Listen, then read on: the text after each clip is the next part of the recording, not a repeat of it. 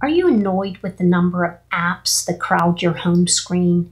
Maybe you've even welcomed the new app library that Apple introduced in iOS 14, and we can expect to see on iPadOS 15, which gathers all your apps into various categories and displays them on a separate page to the right of your home screen. Welcome to Ellen's Tips for iOS. In this video, I'll walk you through organizing your home screen along with an easy way to find your apps with just a few clicks. If you find this video useful, hit the like button, subscribe to the channel, and then hit that notification bell so you don't miss any new videos posted to my channel. Let's get started. The app library not only adds automatic organization to your iPhone home pages, but it allows you to hide as many apps as you want. You can keep your favorite apps right where you need them and your less used apps out of the way. There are several ways to organize your current apps. You can remove individual apps from the home screen. You can hide an entire screen of apps, or you can organize several apps by putting them inside a folder.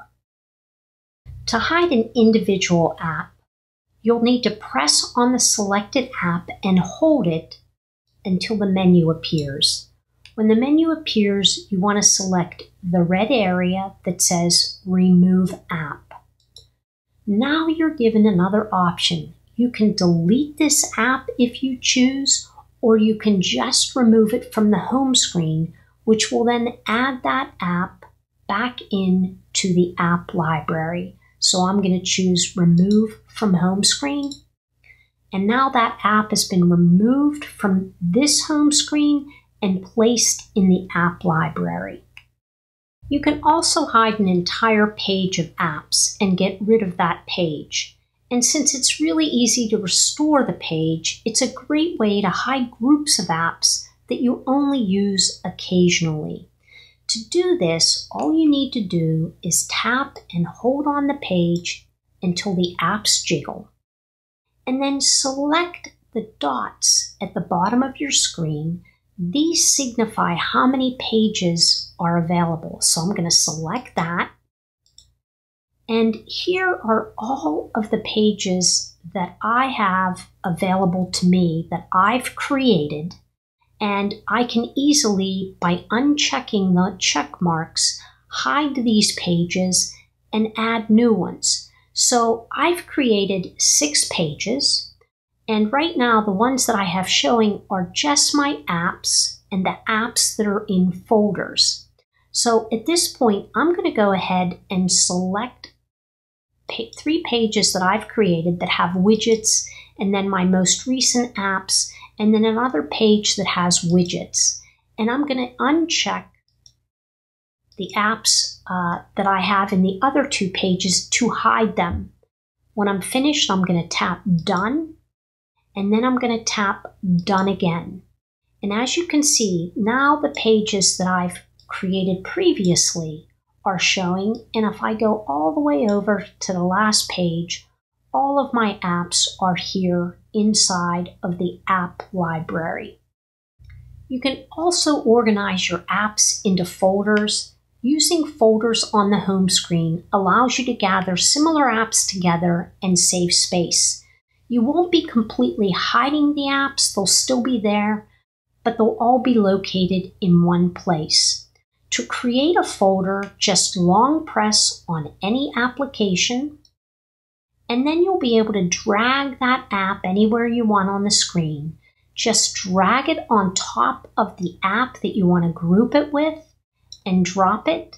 And now you'll see that a folder has been created called Utilities. When you're finished, just tap outside the area of the folder and tap Done.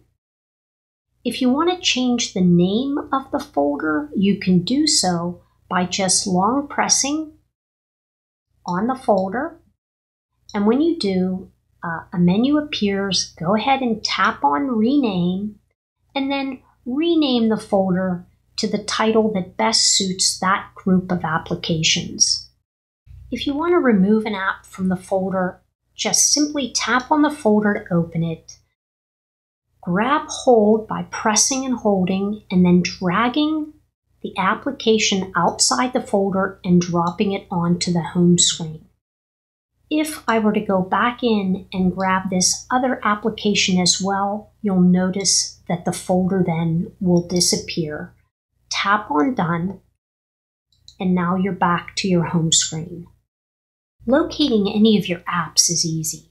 That's where the iPhone and iPad search function can come in handy. Place your finger on an empty area of the home screen and then just pull down.